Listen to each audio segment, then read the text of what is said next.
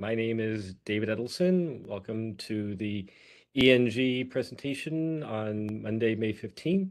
Today, we're very glad to have Richard Archibald from the Oakridge National Laboratory, and he is the group lead of the Data Analysis and Machine Learning Group and a mathematician, and let him give us a great presentation that we're all looking forward to about federated learning at the Department of Energy. So, Rick, please take it away. Great.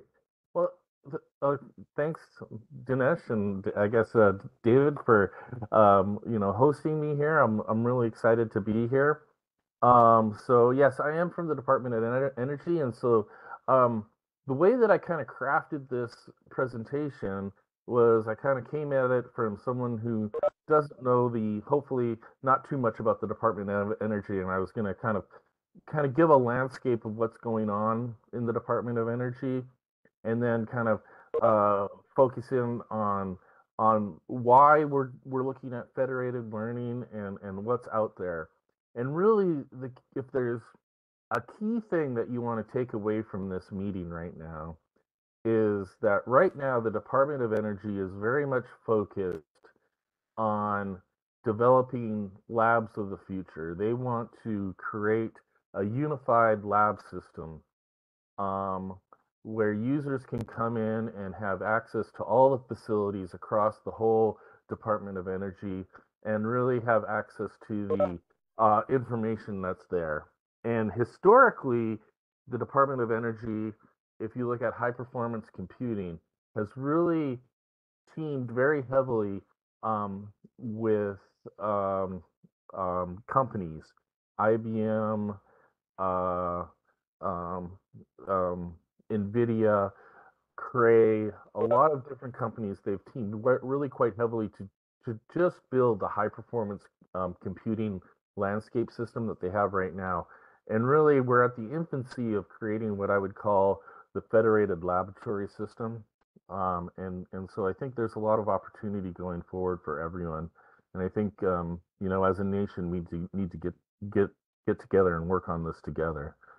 So let me start, and please, just yell out, interrupt me. I don't really have access to the chat, but if you see a chat question, let me know. I was hoping that this would be quite interactive. If you want, I can also just drone on as well.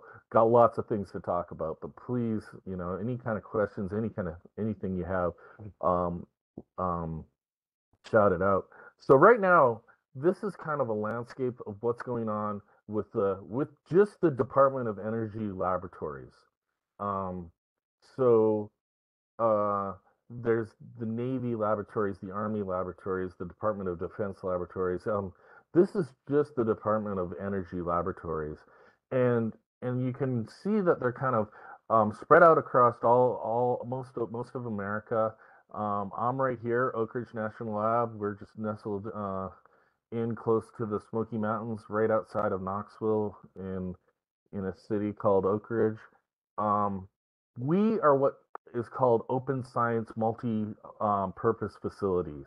So we look at all sorts of scientific questions. There's other ones that the Department of Energy grew out of the Manhattan Project, developing the nuclear bomb. The Department of Energy is responsible for the nuclear stockpile, and there are laboratories, quite big ones, that are focused in on just nuclear security. Environment and energy are the other ones. So National Renewable Energy, Idaho is focused purely on nuclear energy. And so we have a variety of different laboratories across the U.S. History. It's important to know your history so that you can see, how we actually got here. Like I said, the Department of Energy's laboratories that exist now came out of the Manhattan Project. When the Manhattan Project started, they built really three big laboratories. They built a set of laboratories, three to be exact, in Oakridge area. It was called the Secret City. Oakridge, when Oakridge Laboratories, when they started up in the 1944, they were taking in 10% of all the power that was generated in the U.S. went to Oakridge, and it went specifically to refine the nuclear fuel for the bomb. They built the bomb and did all the testing out in New Mexico, where Los Alamos National Lab now exists, and so that's how it came about. But what spurred from that is really kind of the story that I want to get at.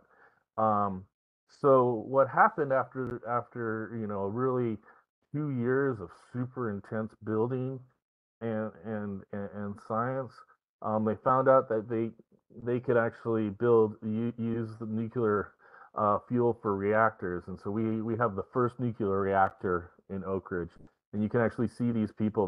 They're pushing in carbon rods in, and you can see the lattice right here back of carbon rods that they would push in and out to control the nuclear flux of a reaction that's going on right behind them. So crazy times. Um, so what happened really to get us to our point is because of the energy infrastructure that was required to build the nuclear bomb, this place Oak Ridge was primed for big user facility experiments. And so here you have the first types of reactors. You have particle accelerators that were built on, and later on, these two big things are now kind of our claim to fame. This is the SNS. We have the largest neutron source in the world, and then this campus right here hosts the largest supercomputers in the world. And those are really our two big things that we're looking at is that we have big user facilities. And when I mean user facilities, I mean that they're open to anyone. Anyone, even outside the US, unless you're from North Korea, and I think just a handful of other countries. You can come in if you have some great science question that can only be answered by having a beam of neutrons. You can come in and apply for time, and they'll give you the beam of neutrons. Similarly, with the supercomputers, if you have something that you can only do some great science question that takes a big, large computer, well, you can come in and apply for time, and they'll give you free time on these computers to do your science. The big thing is that it's free for anyone who wants to come in, as long as it's open science and the nation gets to use it. You can actually pay. So GE pays for some computer time because they want to have some private company knowledge that they're going to build using this big computer. So they actually will come in and pay for some time. If it's open science, it's free. Um, so uh, AI is a really big research question I think in this last decade, and I think it's going to even grow further. And it's a big research question for Oak Ridge. And so what we're kind of considering is where do we feel that AI really can make an impact across our laboratory, at least in other laboratories. So we do a lot of material design, ask ourselves, what's the best material that we can design for XYZ problem. Climate science, all the big climate simulations are run at Oak Ridge that are used in the reports that they send off to the nation and the UN. The smart material additive manufacturing is a big thing. And then energy, and I just won't go over all of them, but there's just a litany of different scientific problems that they kind of identify as being useful for the Oak Ridge National Lab, and here again is just a picture of the SNS, and just to give you an idea of what happens is in order to give you in order to make the neutrons, what they actually do is they accelerate protons down a linear accelerator. It's collected in a ring, and then all of a sudden they start pulsing out these neutrons at 60 hertz that hits a target. and the target is a mercury target, and it splays off all these neutrons right over here to be used for science. Um, so some of the key transitional types of R&D that we do here at Oakridge to improve machine learning for science is we study physics-informed machine learning. We look at design of experiments, data reduction, learning. We're very interested in reinforcement learning, uncertainty quantification, and anomaly detection, just a list of things that need to happen and need to be studied for machine learning to be really impactful uh, for the science that's done here. And so we have an AI initiative at the laboratory, and what that is it's the laboratory you want to kind of think of. Oakridge National Laboratory is kind of like a university without students.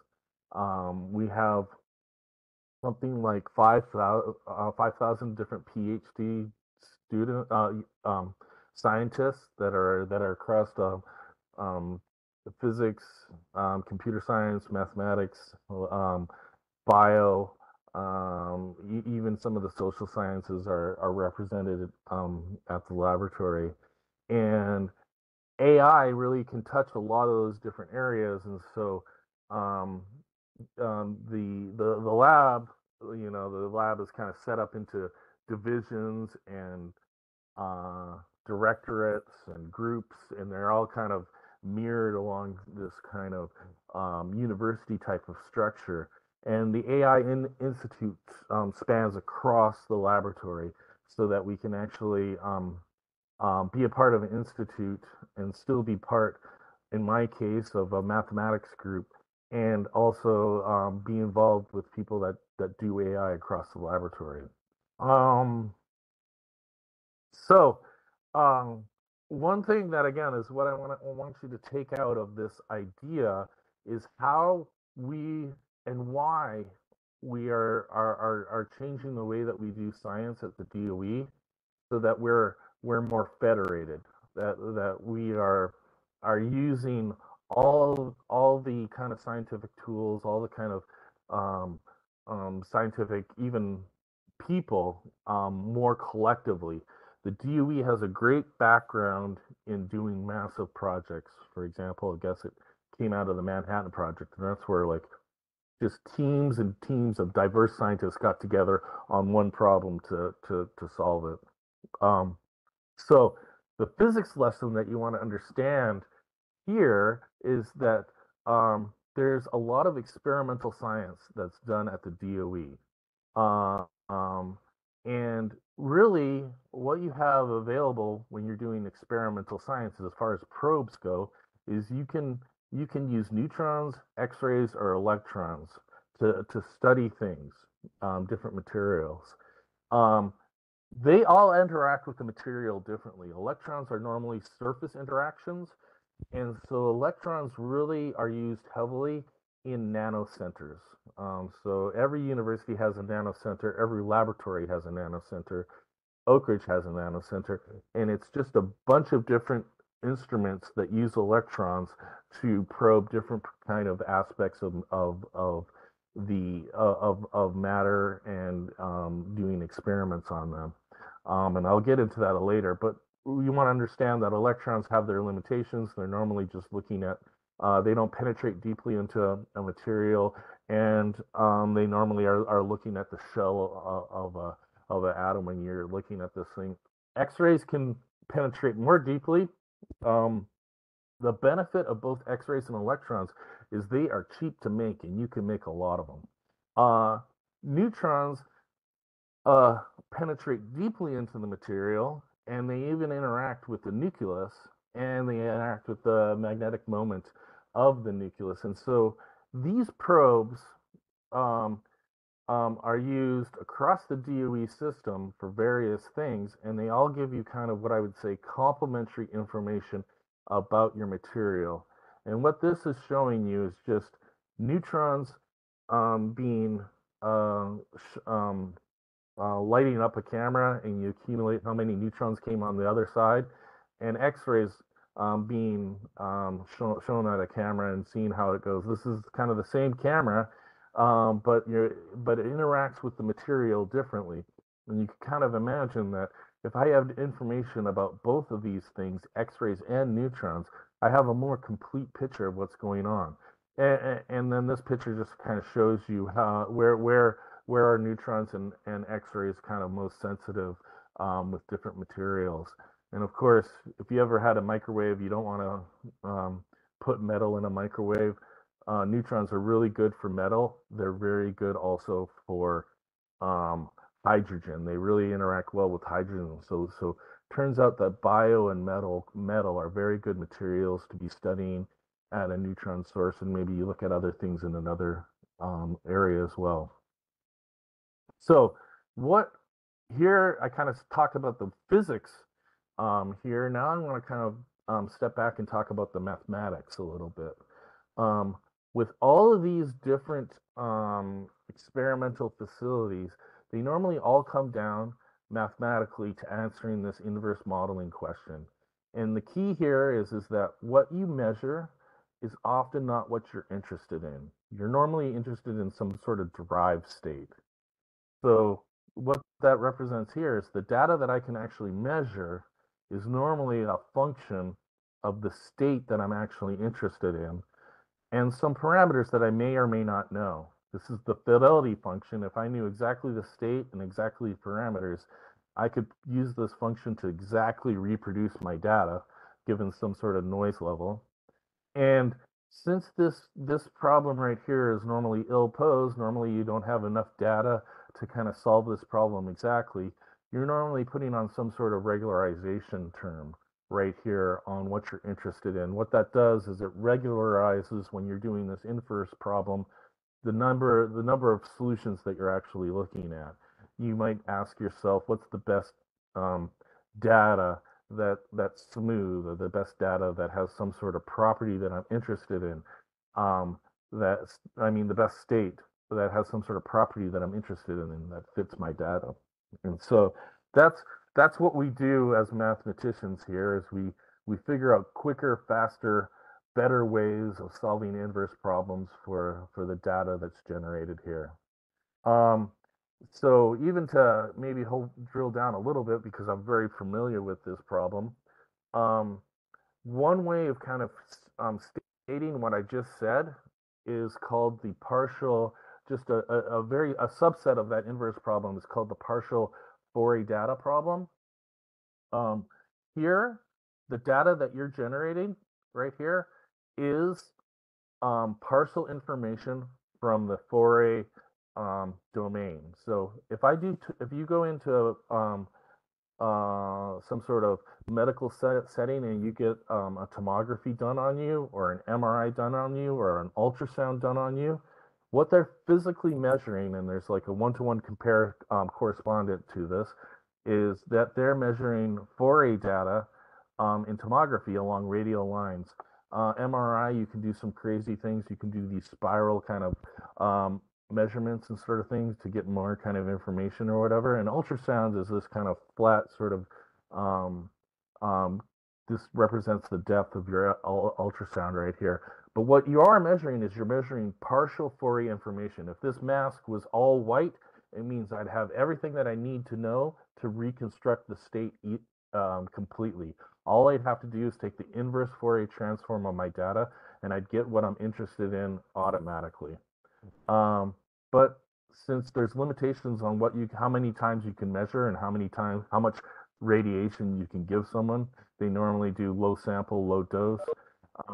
Then you have to ask yourself, well, what's the best image that I can get, the best state that I can get?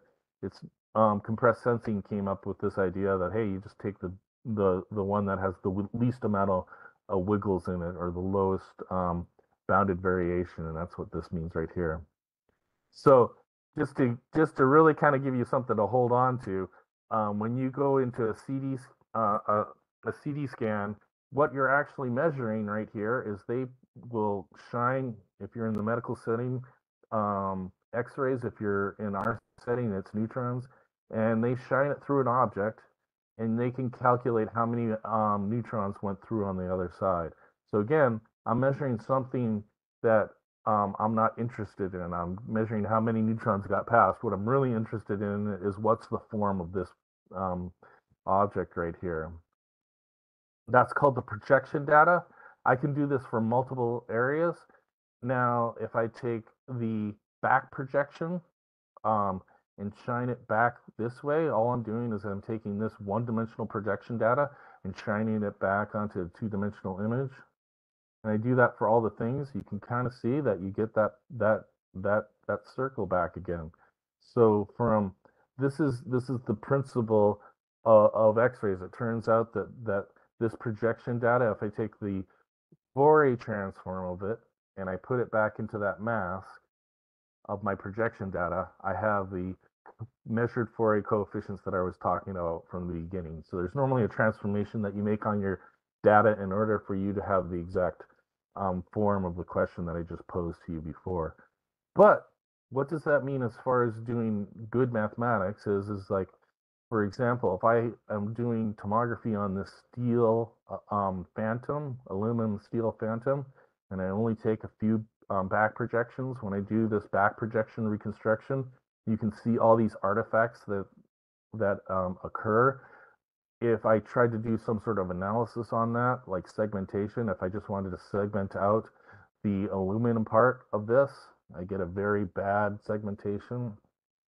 If I use these regularization procedures, I can almost reconstruct the image exactly, and then my analysis works really well.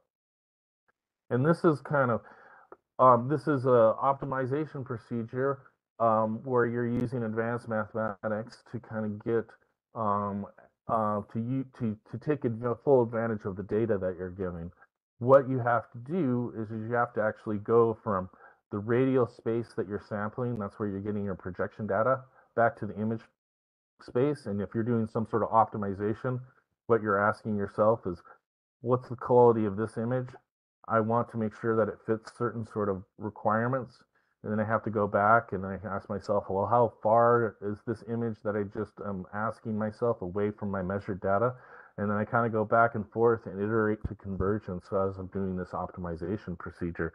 And so you can develop fast surrogate models that, even though the fast Fourier transform is fast, you want to, if you want to do this in real time, you have to kind of even develop faster methods. So this is where we use machine learning to kind of do this in one shot and do the optimization and all in one shot. And so here's another kind of example of where that makes a difference. This is an additive manufacturing part.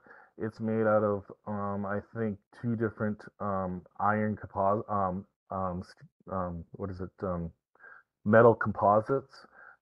It's thin, so you have to do unique tomography. In this case, it's just it's rotating along an angular direction, so you can get the most penetration that you can. These are the actual projection data. You can actually see that it's actually taped onto a rotating platform. So that's great. Most science is done with duct tape. If you just do the straightforward kind of filter back projection, you get this, and then more advanced methods you can actually get all the defects that happen during manufacturing, and even the tape that was holding this thing together. So so what I want to kind of show is that this is what I would say has happened in the last five years is that you've had this very university kind of structure where mathematicians kind of do math for math's sake and neutron scientists do neutron science, and there's not a lot of mixing that goes on. And this has been projects where we started to work together to use each other's strength to get these things done. And so and that's been very successful, and we're even going further with this. And this is just here's another example. This is neutron scattering. You have a material here, you shoot neutrons at it, you figure out where all you have these sensors that gather all the scattering information, based upon the scattering information, it's inverse problem to solve where all the hydrogen is. Again, if you do optimization on this, you're asking yourself, given partial information, what's the best way that I can reconstruct this? At the heart of that problem is the notion of what's the best way that I should regularize my data? How should I limit what I'm searching for um, when I'm doing this optimization procedure? Well, what you normally do is if you don't know the right answer, you can actually derive it from machine learning. And this is where we've done a lot of simulations on the forward problem to learn how neutrons scatter when you shine it with different material. And we just encapsulated that into a machine learning tool so that it can actually look at this as a pattern and say, hey, when this pattern comes up, I know that this is where the hydrogen is. And so by knowing where the hydrogen is, you can actually do protein folding much more accurately, and you can be given XYZ molecule and figure out exactly what the structure is based upon this imaging technique. So I'm going to talk about federated learning, and we're evolving in this, and this is actually something that happened, I would say, 3 years ago. This is the idea of, okay, we have people, we have a big laboratory and system. We have a lot of people doing a lot of different things. How do we start merging these people together and start making what the different pieces that happen greater than the sum of their parts?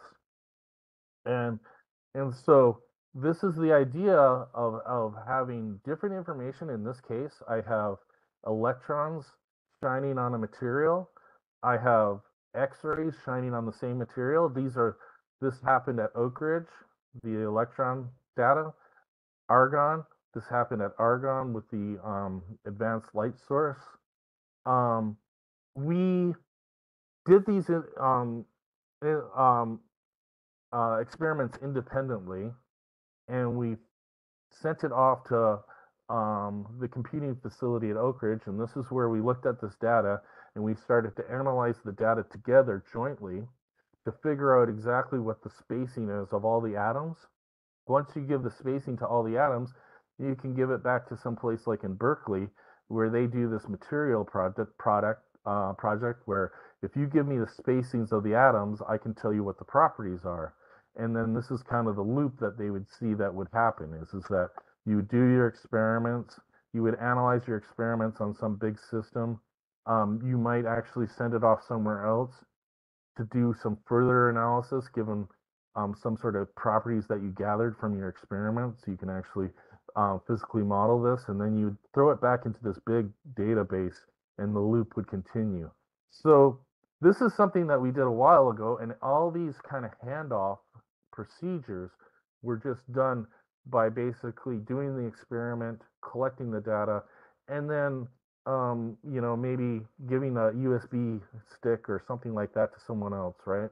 And passing these arrows along, and each of them were done in concert to show the fact that you by doing this you can actually figure out what you're actually looking at when you're doing the experiment, and that this analysis can take place in a pipeline. But what they're trying to do now is they're trying to automate all these pipelines and make it a big one-stop shop where someone could come in and ask for this experiment to be done at Oakridge and Argonne. There'd be robots that would do it. This would be piped off in a workflow system to be done at Oakridge or somewhere other, maybe in the cloud. Who knows? And then there'd also be the idea of what's out there as far as simulation tools that I can use to merge this data. So creating what I would say the infrastructure behind this is what we're really kind of focused in on now. Just to kind of show you some what happened with this experiment, maybe just so you can see.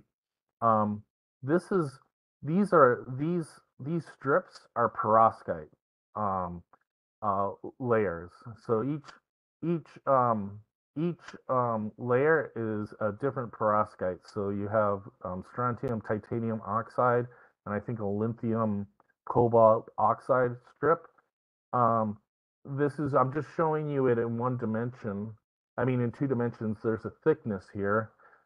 This thickness is of this strip is twice that of that and twice that of that kind of thing. So I think it's like, oh wait, it's right here. It's 11, 14, and 18 nanometers. So the depth is different. And all they're doing is they're doing an electron microscope experiment where they actually just kind of shining an electron beam really quickly at this material and figuring out where all the atoms are. You can see that they're kind of dancing around. Um, that's what it looks like at one picture. So just to give you an idea of what the challenge is that you want to figure out where all these atoms lay, and these big atoms are these ones. There's also atoms in between. This is the structure of the perovskite cell. And when you actually kind of look at it, this is what the analysis does. It actually kind of targets, in this case, the 2 units of the perovskite cells. You can actually see at a subgrid level that they're starting to actually kind of separate between them. There's this kind of oxidization that's happening because of the experiment. So the things that we actually do measuring, when we measure something, we actually are physically changing it as well. And so perovskites are used for a lot in solar panels, and understanding their properties is key. But what it what it really kind of shows you is it shows you that our instruments right now, we can measure, but we can also control matter. And these are examples of just, the standard writing things out and using your electron microscope kind of things. And then just so that you can see that there's associated math that goes along with this. Is this, you're asking yourself, if I want to create and manipulate matter at the atomic level, what's the type of math that I have to understand and learn for this process? And so this is um, this is the kind of math that you have to do to understand the process. It's all based upon stochastic PDEs, and stochastic PDEs were built and developed during the rocket age to basically give feedback on given a certain measurement, what's the state that I'm looking at? Again, that inverse type of problem, but now you're writing it as a stochastic PDE, and you're asking yourself, given the measurement of where this atom is, this silicon atom is on a graphene surface, how do I actually first figure out what the forces is that are on it, and how do I understand how this graphene is going to move within how this silicon is going to move within this graphene lattice. So this is really the most basic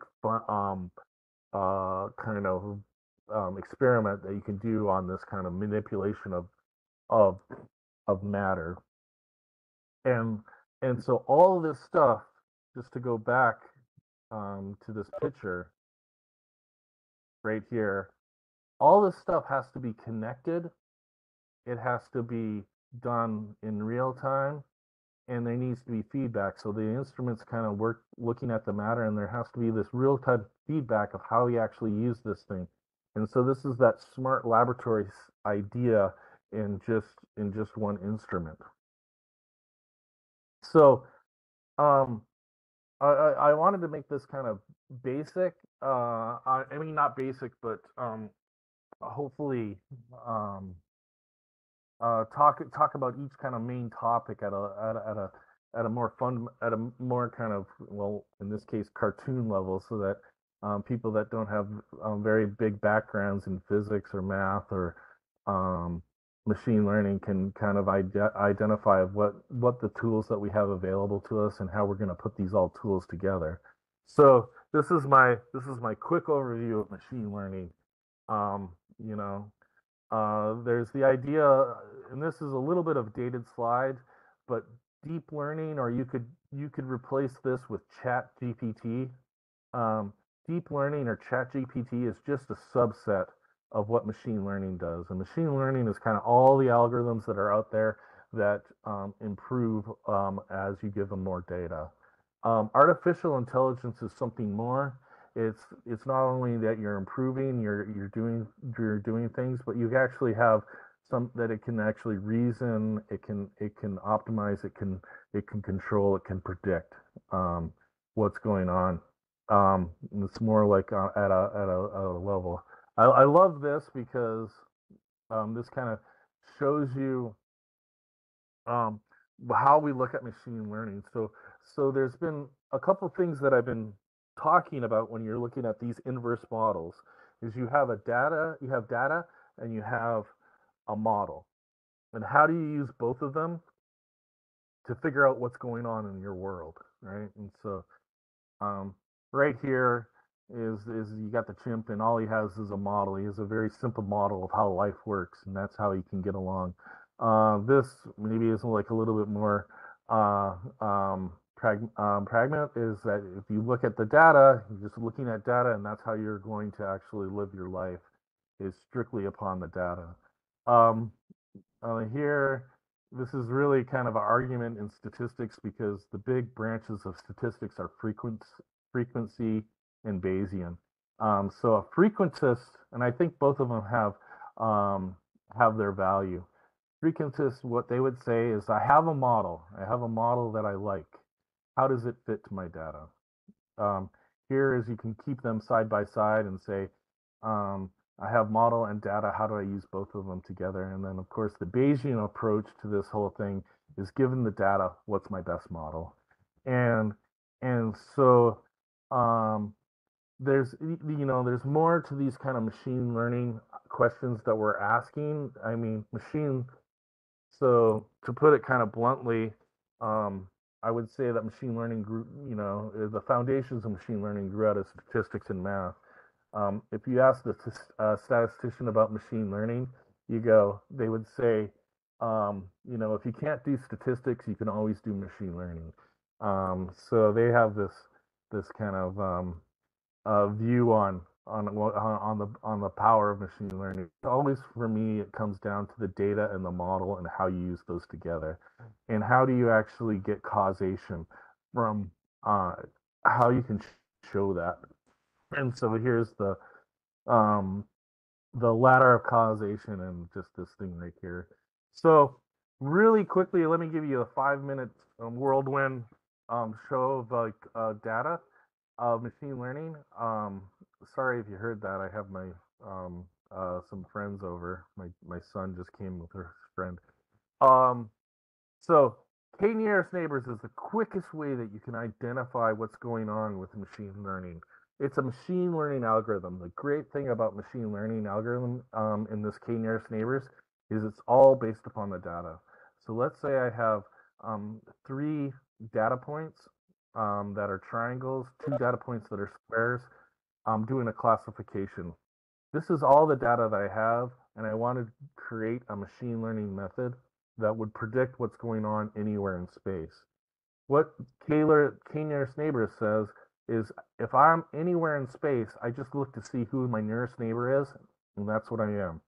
So if I come in with this x1 value and this x2 value right here, my closest neighbor is a triangle. That's who I am. That's the classification. This right here is your machine learning classifier right here, visually. Best thing about K-nearest neighbors, you don't have to do any kind of training. The data it comes pre-trained. More data you get, the more accuracy. The challenge is why this doesn't happen all this time is that there's storage problems and prediction when you have a large data sources, kind of problematic. But this right here is how everything works at a very basic level with machine learning. Google originally, I think they did a page rank kind of approximation when they were looking at what you're most likely interested in. It's kind of a k-means operation right here. Let me scroll through these really quickly. Support vector machines is this is your classifier, and you're asking yourself, out of the data, which ones are the most important data, such that I can separate it with a hyperplane. This is more complicated, but it turns out with this big data set, all you need is these two vectors, and you can clearly do it quite well. It's a kernel-based algorithm, so depending on your kernels, you can get really complicated geometry and separate things quite well. There's the concept of uncertainty in machine learning, and this is where the Gaussian process came in. Gaussian process says, I'm going to have a mean prediction and an uncertainty on that. So these green dots are my data. The red is the true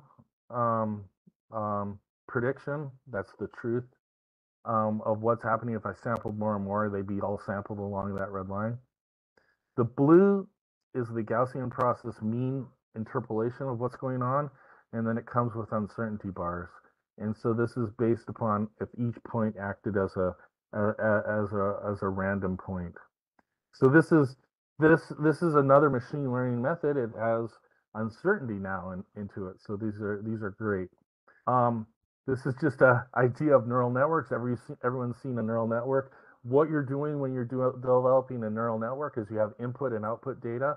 One of the questions is what's the architecture of my network?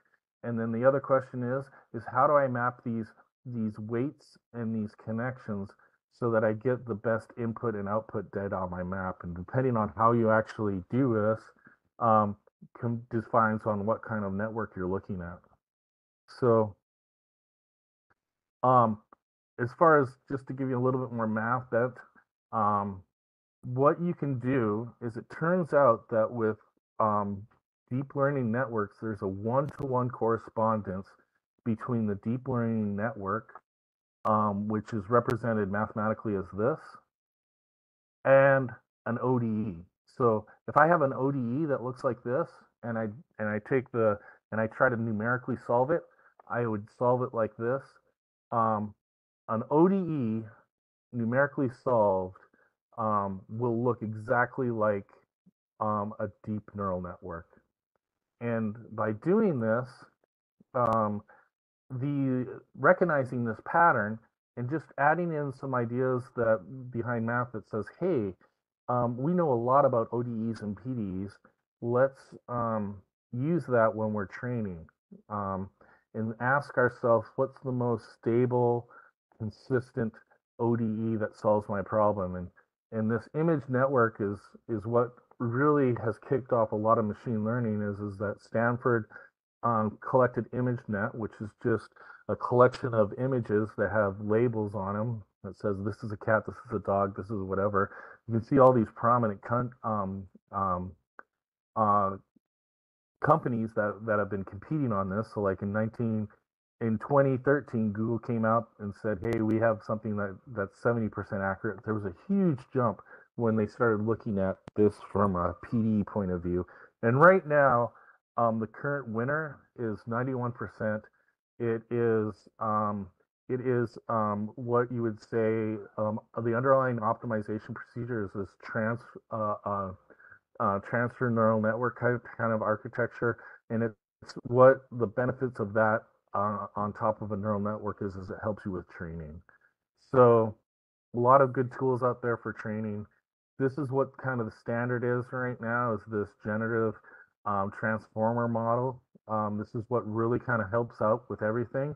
And you can, if you go onto ChatGPT right now, you can actually go ahead and ask question. I'm going on a road trip. What should I do? And it can give you this kind of answer. So really, we're at the golden age. We really have come a long ways with machine learning, and this is what this looks like. And so I have just one more thing that I wanted to talk about, pulling this back to the smart laboratory in the last 10, 15 minutes that I have. This idea of using machine learning, using in particular federated learning, to pull together information from across laboratories to really help out scientists look at all the kind of things that these experimental facilities have to offer in one location. And so this was work that I started doing with Ryan Coffey at Slack, and then we kind of grew this, and he brought in Dinesh from IBM, and uh, Red Hat got in with Scupper, and we're kind of getting close to having something ready to go, which is exciting. So let me kind of explain this, of what we're kind of doing. So Intersect is a group of computer scientists that are working locally at Oakridge to create the connections for the smart laboratory, and this is their kind of software architecture. They kind of ask themselves that I could have different zones. In this case, zone 1 could be an instrument, zone 2 could be a computer resource, zone 3 could be something completely different. I want to connect all these different pieces that are going on in the laboratory, together, and so each zone is a Docker, um, um, virtual environment. They're building, Intersect builds the adapters, that communicate between these Dockers. They have a message broker, system and communication lines that they have right here, and so they're just bringing in some fundamental ideas, on developing the communication backbone for the smart laboratory system. And this project is in its second year, right? And this project, the way to kind of explain it, in laboratory speak, is this project is being funded by Oakridge, by local Oakridge money. Mm.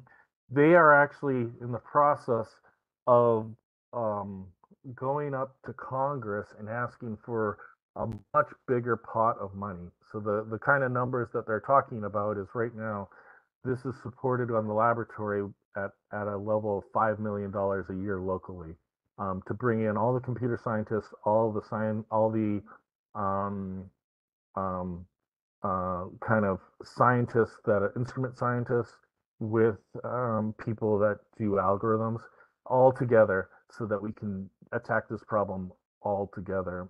They're looking to go to Congress and ask for something like $200 million a year for the next 5 to 10 years to really build this up. And when they're doing that right now. And I would say in the next 2 years that might be in place, and that'll be a much bigger thing where it includes just not one laboratory, but multiple laboratories and participants, industrial participants. So, what does the Intersect laboratory, system look like? Well, the typical laboratory workflow right now is just, um, a single scientist kind of looks at an experiment, does the experiment, analyzes the data, and there's this kind of feedback loop. What we want to do is we want to, put in as much of the future technology as you have. Any place where we can automate it by robots, we want to. Any place where we can have, computer workflow systems, we want to have that. Um, we want to make sure that we're creating large databases that we can actually keep and use for later on. And those databases can be filled with both, experimental data and computational data. There's a lot of computational work that's done to simulate experiments, and they have great value on that. All this is kind of put together with AI for science. All right. So what we have right here is, that we have, Intersect has put together a couple of different projects. So this is the autonomous. So this is part of the $5 million a year kind of like demos that they're putting together on top of the software that they're developing. The autonomous chemistry lab. This is where you have robots that actually will go ahead, do the reactions, change different aspects of the reactions, and really kind of be able to sweep through a lot of different kind of, a big reaction space, to look at what's going on. Right here we have electron microscope. This is the idea that I kind of showed you before. We have an electron microscope looking at the materials, analyzing the materials with simulation, feeding back into the computer, and they are building the computer workflow for around that. Here's another kind of project where you have actually additive manufacturing working to build parts in in a beamline at the SNS, where you can actually look at how this part is generated, where all the weaknesses are, and everything like that, so that you can have a certified part built for you, where it comes. What is it? Where it comes certified out of the additive manufacturing process. So right now, additive manufacturing gives you opens up a whole window of different things that you can look at, and and um and so you can actually. The one issue with this is that it has problems with this being kind of messy. And so you want to figure out where all the problems are with additive manufacturing as you go forward.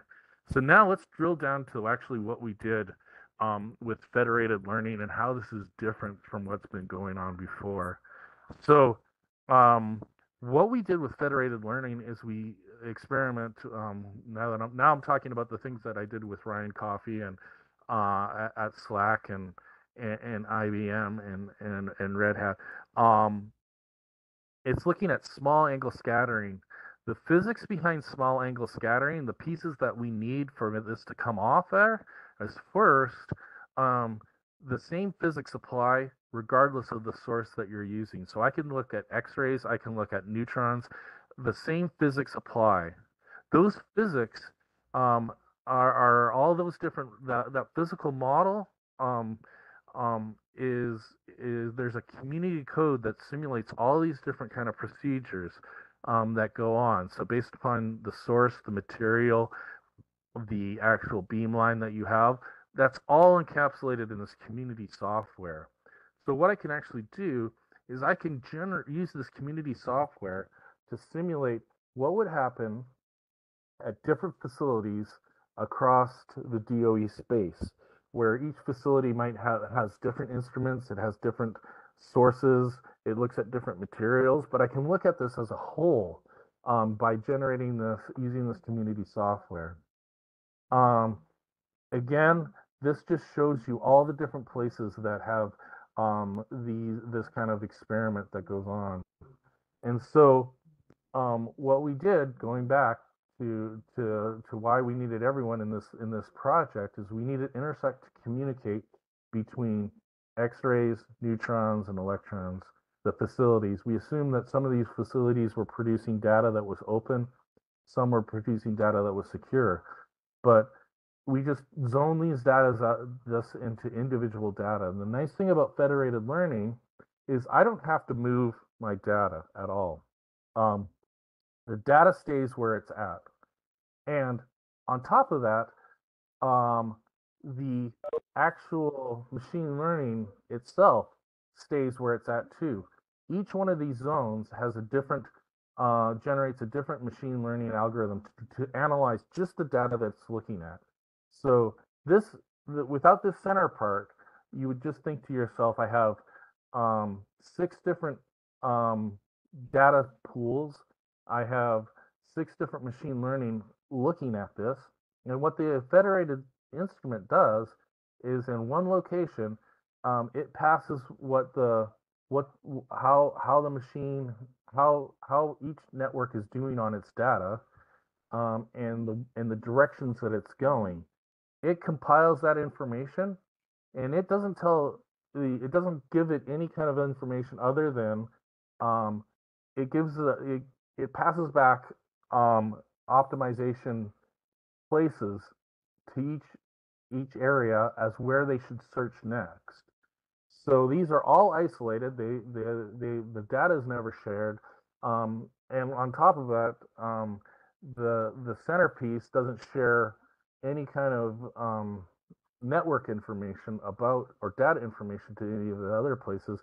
All it does is it shares it gives it suggestions of where you should optimize next. And by doing this thing directly in concert, all of these machines kind of converge to the same machine, and you find out that you can actually get much better, in fact, double the accuracy of doing these kind of reconstructions on your data than you would get in isolation by just looking at any of the individual things. And this is the kind of concept of how we kind of think federated learning, the laboratory of the future, can kind of occur. And so what we hope to do with this is we hope to first publish, and then a stretch goal will be is that if we actually use the big computers to do this optimization procedure on some real data, we might take it to supercomputing.